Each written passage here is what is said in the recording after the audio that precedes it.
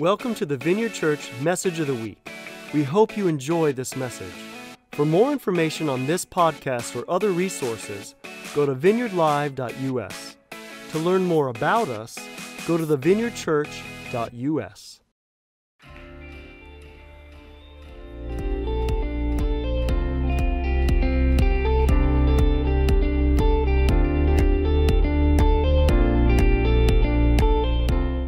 Doing today? Doing well? I want to give a shout out to all the campuses here as well, Muhammad, Sullivan, Bloomington, and Vineyard Live. Can we make them feel welcome? Y'all, one church, many locations. Yes, yes. Y'all ready to hear a message today? Well, if y'all not ready to hear one, I'm definitely ready to preach one. Man, this message is, we're talking about a generous life, God's financial plan, and how to steward the money he's entrusted us to steward. And with that, we're going to be talking a lot about tithe in this message. A lot. And that's okay, because I believe that God has something to say about how we understand the tithe. And I know probably people are saying, here we go again, the tithe again, this message about money again, the church just want my money, yada, yada. You know what? Just turn that voice off. Just turn it off. Just put that voice to the side for just a second and just listen to what God has to say to you. Open your eyes, open your hearts to hear what it is that God may have to say to you about this message, because I believe this message is going to be life transforming. This series has been life transforming. You know, God doesn't need your money, but you need to be blessed and walk more fully in the abundance that he provides. Because I'm tired of the poverty spirit running rampant in the church. I'm tired of the spirit of greed running rampant in the church. That's why I believe that's imperative to get the principles of the tithe. It's imperative to understand what it is that God has for us when we understand the tithe. So that voice you have, you know what, just turn it off, because it may be connected to the father of lies anyways, okay? And let's just be open and we can pray. But before I do that, I just got to give a shout out to the Super Bowl game that happened last Sunday. What?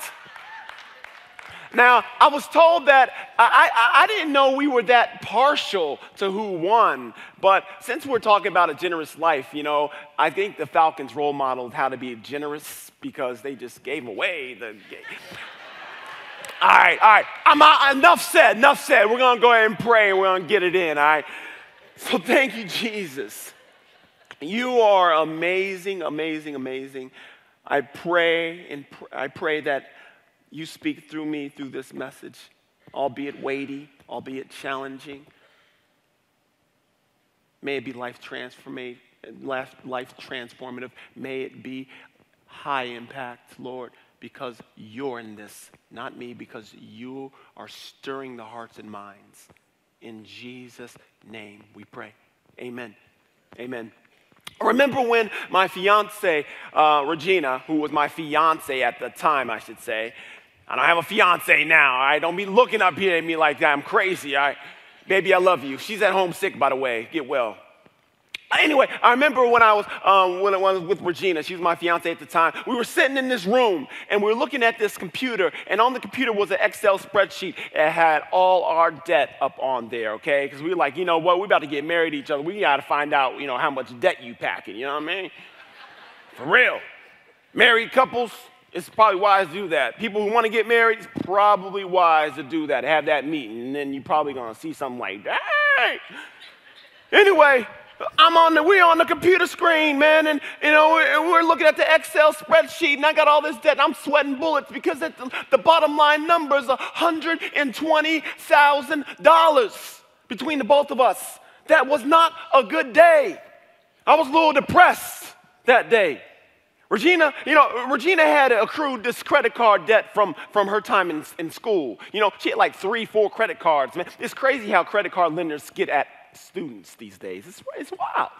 I mean, students, rock one credit card. Get the credit card with the lowest interest rate, and you put all that on there, that one. Just one. That's all you need. Anyways, I went to a small liberal arts college out of state with tuition through the roof, okay? I mean, $25,000 a year. I mean, my goodness. What was I thinking? I could have went to a state school, got the same degree. It would have been okay. But anyways, I'm looking at this, and I'm like, oh my goodness. And $100,000 of that was my debt I was bringing to the table. And so Regina was looking at me, was like, I don't think I want to marry you. And I'm like, I don't blame you because your FICO score is going to take a hit. Listen, we weren't tithing. We were too scared to tithe, y'all. We had a crazy monster debt. We were living check to check. We were making the minimum payments for all our loans, basically paying off interest, basically. We weren't doing nothing. So we weren't tithing. What do you mean giving my money to the church? Giving my money to that pastor right there. Giving my money to that pastor. Listen, you don't give your tithe to a man. You're giving your tithe to God. It ain't about hap and die. It ain't about how Putty or I want you to handle your money. It ain't about that. Kill that right now. You give your tithe to God, okay? God, first and foremost, okay? I just want to make sure that that's abundantly clear. I don't want to pay my tithe because I don't trust that so-and-so. Who cares what they're going to do with your money? Give it to God. He knows what you did. He knows what you did. So anyways, I'm not paying my tithe. I'm not giving my money to the church and I was on that. But we got to get this tithe thing because it's life transformational, because as soon as we tithe, our worlds got rocked. Our money started to do some funny things, more than we can ask, think, or imagine. But in the church, tithing got this bad rap. You know what I'm saying? It's kind of like, like church tax or something, We got to get this thing, y'all. Robert Morris, he came out with this book called The Blessed Life. Great book. We've been pitching this book. We've been advocating for this book. If you can buy the book, get the book. There's not everything in the book we agree with, but there's a lot in that book that is mind-blowing. So a lot of the ideas we're going to be hopefully given to you through this series. So let's unpack the tithing together, shall we? To understand the tithe, we've got to understand two principles. The principle of the first, and I'm going to break it down into two principles. The principles of first things first. The principle of that we pay the first of our first fruits. Okay? We tithe the first of our first fruits, and then the second principle is the principle of the firstborn. But I want to talk about the firstborn first. Actually, I just went out of order. I apologize. I'm going to talk about the principle of the firstborn first, because that's actually near and dear to my heart. I'm a firstborn. Shout out to the firstborns in the house. Yeah. Okay, we running things out here. I'm playing around. God loves us all. God loves us all. But listen, in Exodus 13:2, it says this, consecrate to me all the firstborn. Whatever is the first to open the womb among the people of Israel, both man and of beast, is mine. Okay, so he clearly says here that the firstborn of everything is his. Remember the 10 plagues? The Israelites were chilling in the land of Goshen. They were enslaved by Pharaoh, and Moses came out the woodwork talking about, let my people go, right? And then, Pharaoh was like, no, I'm not letting them go. And so the 10 plagues came at him, and on the 10th plague, that's what did him in. Right? The firstborn got. And if you didn't have the clean, pure blood of the lamb for the spirit of death to pass over, then your firstborn was out. And it's funny, it's crazy how the 10th plague, 10th tithe, 10th, firstborn. He was trying to connect some dots there with the tithe. Let's move on. It says this in the same chapter, verse 12 and 13. You shall set apart to the Lord all that first opens the womb.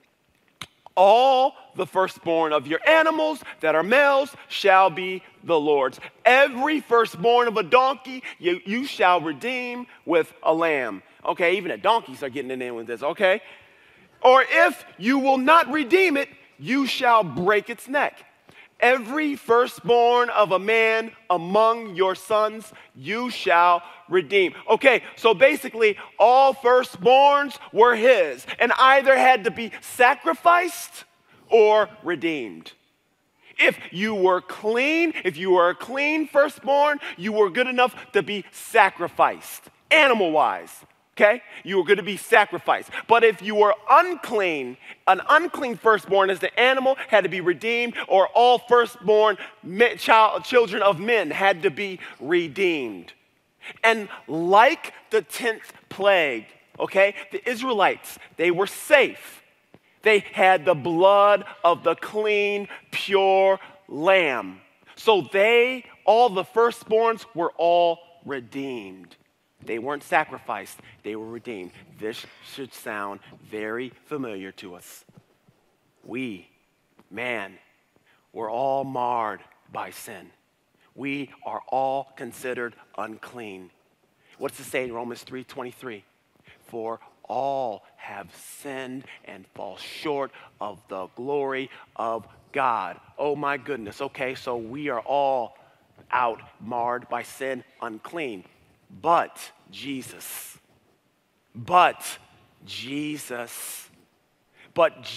came and became sin. But Jesus came and took on our sin so that we can have right standing with him. But Jesus came and redeemed all humanity. But Jesus, what's it say in the same sentence in Romans 3:24? It says, we all sin and fall short of the glory of God, but are justified by his grace as a gift that's found through the redemption of Jesus. We are justified just if I have never sinned. Why? How? Because we have been redeemed by the blood of Jesus. We have been purchased by a high price, his life. So we can be justified. We have been redeemed to be clean like him, in right standing in him, pure, spotless in every way like Jesus. Listen, guys, I want to give a side note. Unless you have been aligned, unless you are in Jesus, then you are not redeemed. And I'm talking to everyone here and even the campuses, Muhammad, Sullivan, Bloomington. If you are listening to this message and you are not redeemed, Vineyard Live, if you're not redeemed, then talk to somebody about this and ask them about how you can be redeemed. And if you don't have anybody in your churches that aren't redeemed, then we need to be going out there inviting people to get in those seats. Look, you got open seats. There should be some butts filling these seats, y'all. And it is not about law. It is not about making people do something that they don't want to do. It's not about forcing them to do something they don't want to do. It's not about taking this book right here and dumping them with thou shalt and thou shalt not. Thou shalt not. Yeah, da. No, it's not about that, but it's about the life. It's about living a blessed life. It's about living an abundant life. It's about living the life to the full, not the life to the lack. It's about living this good life and inviting people in on this life. Who are we to sit here and say, I'm not going to invite him to this life? No, invite everybody to this life. Let them make the decision themselves. Let's get in on this. It's not about law. It's about life, and life to the full, and life everlasting. So Jesus, he was given as a firstborn, right? He was given by God like that of a tithe to redeem humanity. Now, I didn't call Jesus money, but I said that God gave Jesus like that of a tithe to redeem humanity. God apparently believed in this tithing system in such a way that he decided to do it first. Because God gave Jesus before the foundation of the world. He gave him first so that he may be the firstborn among many brothers and sisters. So therefore, he gave him in faith. He gave him in faith, knowing that, hey, I'm going to give my son so that you may come into this fold so that you may come into this life. So Jesus was like that of a tithe given to redeem humanity. And our tithe we give, our first portion that we give is given to redeem or given to align the rest of our cash flow. Is given to make sure that the rest of our cash flow has the Spirit of God on it. And we're saying, you know what? I'm going to give my first portion so that the rest of all my money be aligned with the kingdom of God.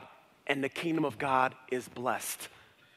So now let me talk about the principle of the first fruits.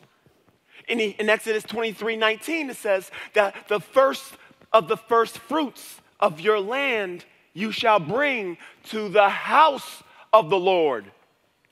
I want to say something about this. It says that we tithe first, the first of our first fruits.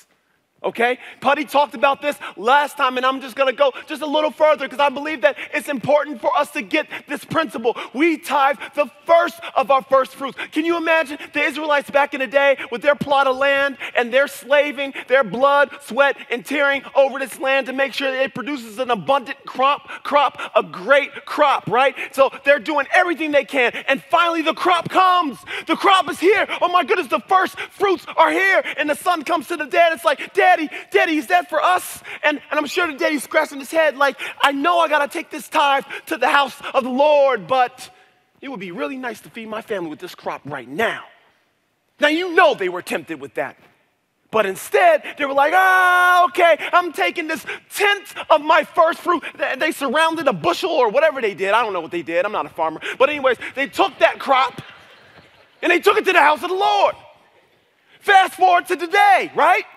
You work your butt off for a paycheck, right? You work your butt off for a paycheck, and then you get that check, and then you read what's on that check, and like, yeah, I'm in the money, boy. Then you think about all those bills you got to pay. Oh, man, dang, electricity bills due. Then you got to think about that rent, that mortgage. Oh, my goodness. Then you start thinking about all the groceries you got to buy, and then Sally Mae you got to pay off. And Wells Fargo and the banks and all this other stuff. And then you're like, man, I'm not going to have nothing in this check. Tithe? Heck no, I'm not tithing this week, man. I'm good.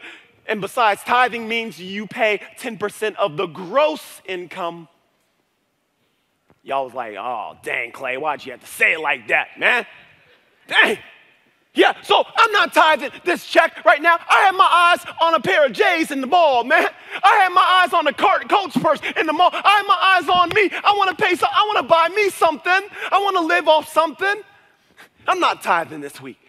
You know, the tithe is given in faith because the first portion is the redemptive portion. The first portion is the redemptive portion that says, you know what, God, I'm going to put you over money. I'm going to have you over. Listen, I'd rather live off of 90, 80, 70% of my money with God than 100% without him. I'd rather live on 30, 20, even 10% of my money with God, with the God of the impossible, with the God that will do the miraculous, with the God that took a schoolboy's lunch and multiplied it for the masses rather than live on 100% of my money without him. Got real quiet in here, but that is okay. When Regina and I had $120,000 in debt, we weren't tithing because we were too nervous to. We were too scared to. And because we weren't tithing, our money wasn't really aligned to the kingdom of God. It wasn't really aligned to the will of the Lord. And therefore, it was more aligned to the spirit of this world, a.k.a. it was more aligned to mammon. What's mammon, Clay? Let me talk a little bit about that real quick. What's Jesus say in Luke 16:13? He was running game on his disciples. He was teaching them. That's what he does. He's a teacher. And he was teaching his disciples. And in the midst of him teaching his disciples were the Pharisees. And everybody was kind of listening in to what Jesus had to say. Because even the haters wanted to hear what he had to say. You know what I mean? And what was he saying? He was like, no servant can serve two masters. For either he will hate the one and love the other. Or else he will be loyal to one and despise the other. You cannot serve God and mammon, aka money. Let that sink in for just a second. You cannot serve God and money. What he means is this, is that mammon is that money in and of itself is not evil. Don't hear me saying that. Mammon that is attached to money is what creates all kinds of perversion, is what steals a heart away from God. And you cannot serve God and mammon. Mammon is basically the spirit that rests on money, and its influence is strong.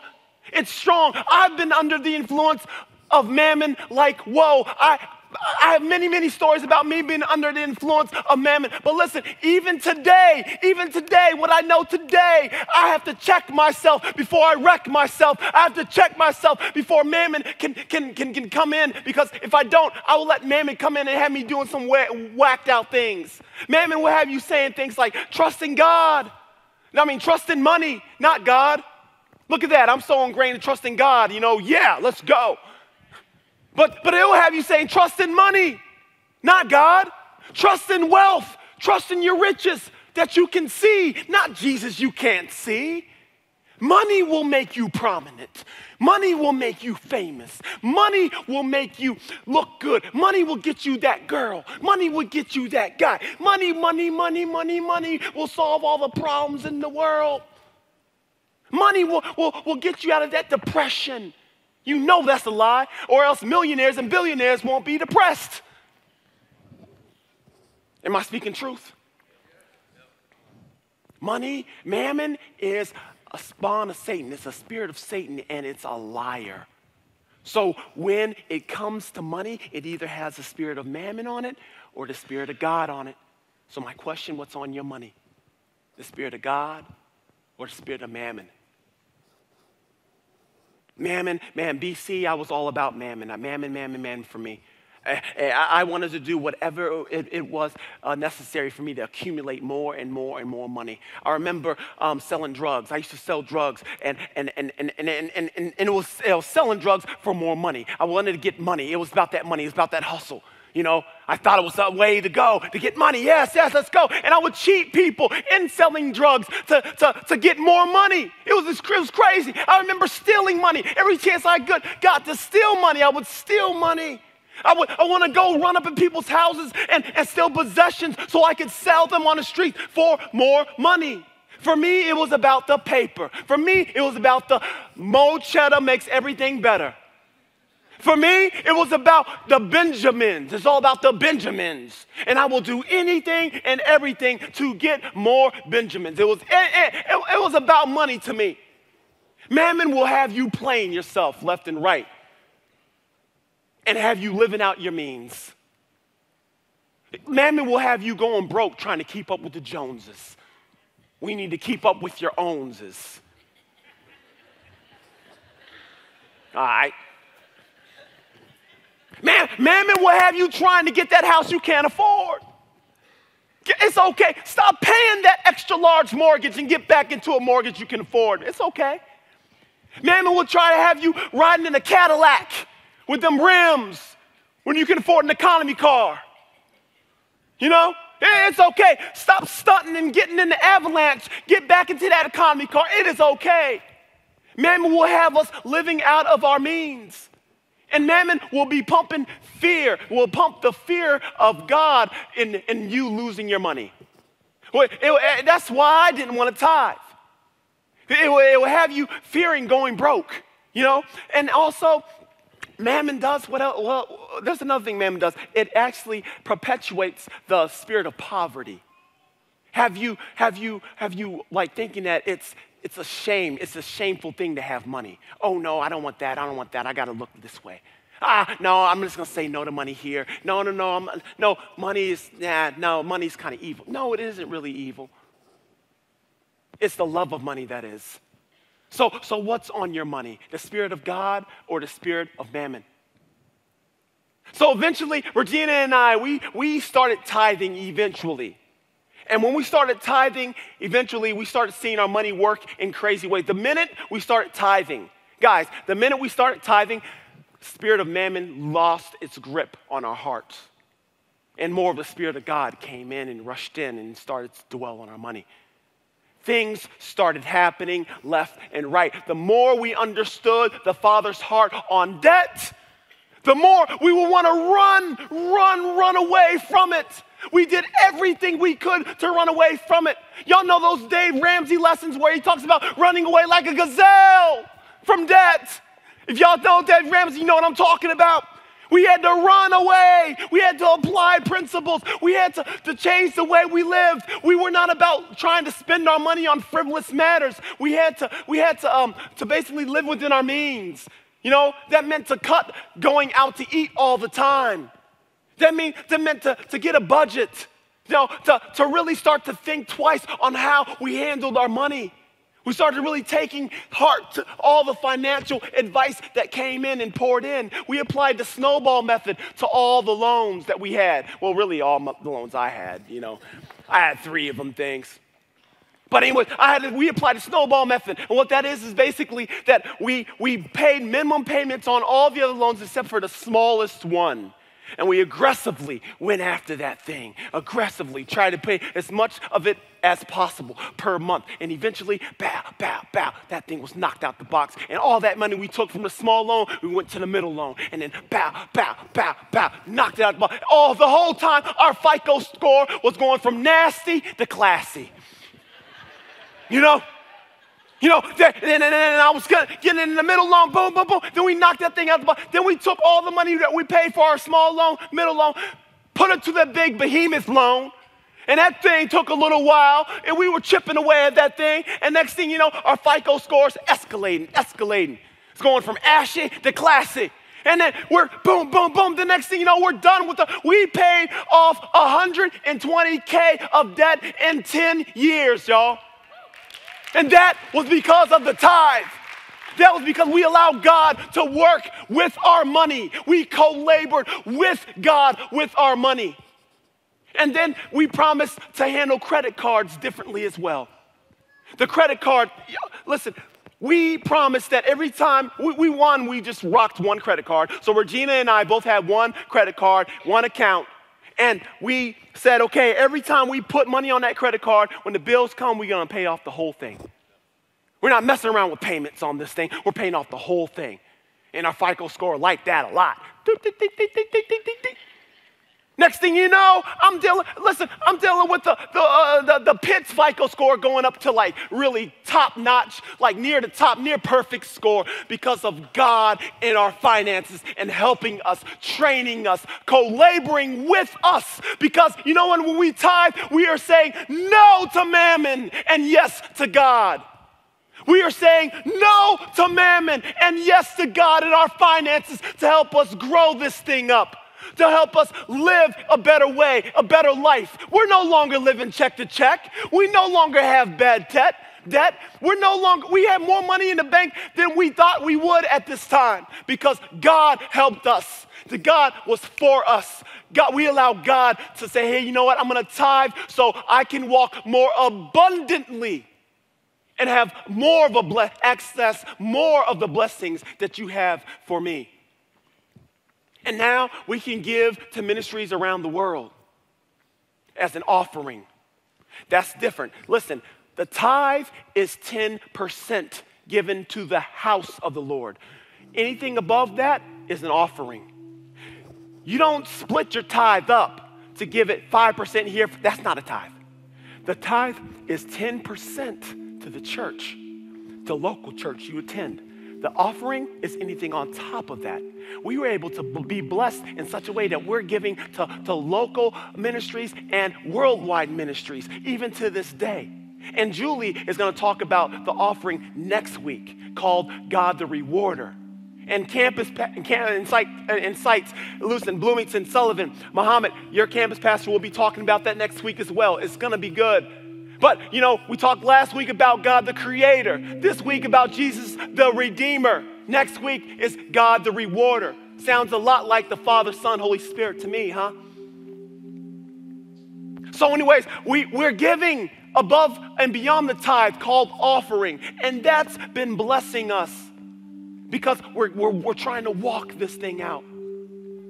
But as we tithe, it's about co-laboring with God. It's about working with his plan rather than him trying to work with your plan. And remember, this tithing thing is not about law. It's not about making you do certain things you don't want to do, making you do something with your money you don't want to. No, it's about living the blessed life. It's about walking more fully in his abundant life. And so moving on, the last point I want to cover is this, is that, we talked about the firstborn, we talked about the first fruits and first thing first, but now goes to the house of God. Well, I want to talk about how the tithe goes to the house of God. I don't have much time to reread the passage I just read, but I just want to say this, that the tithe is brought to the house of the Lord and where you attend. And when you tithe your first fruits in faith to the house of the Lord and give to the house of the Lord, you will be blessed. Again, it's not giving your money to man. It's about tithing and being faithful to God. This thing is between you and God. It's not about Hap and Di, not about Mike and Julie, not about how we are going to appropriately handle your money. It's about you being faithful to what God is doing in your life. And here's the deal. When you step out in faith and tithe to the house of the Lord and you don't know how those bills are going to get paid, when you tithe in faith to the house of the Lord and you don't know how those groceries are going to be purchased for your family, when you tithe in faith to the house of the Lord and you don't know how those bills are going to be paid, those mortgages, those debt, all that debt's going to be paid off. When you tithe in faith to the house of the Lord, do know that tithe frees up your money for it to have the Spirit of God work for it, work with it, work on it. Do know that tithe that you step out in faith to give to the house of the Lord frees up your money to poise and position it for miracles, to poise and position it to be extended, to do things that you never thought of, asked for, or imagined. Do know that when you tithe in faith to the house of the Lord, that your money will be loosed and redeemed to do things beyond your wildest dreams. Because the God of the impossible, the God of the impossible, the God of miracles is saying, test me in this. Test me in this. Test me! I dare you to test me in this. And this is not about law. This is not about you gotta do this right now or else. No, it's about living the abundant life. It's about living the blessed life. It's about walking more fully in his abundance that he has to offer you. It's about partnering with him in such a way that you're saying, I'm gonna put God over money and not the other way around. And that's what my prayer is today. So my action step is, will you step out in faith and tithe 10% of your gross income? Again, tithing is not about law, but it's about life.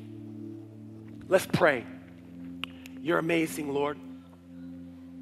Thank you, Jesus, for your goodness, your faithfulness, what you've done, how you've redeemed humanity. And I pray, Lord God, that we continue to learn how to be honest, faithful stewards of what you've entrusted us with.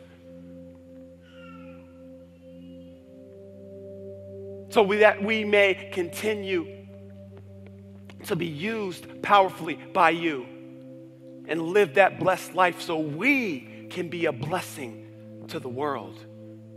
In Jesus' mighty name we pray. And the church said, amen. Amen.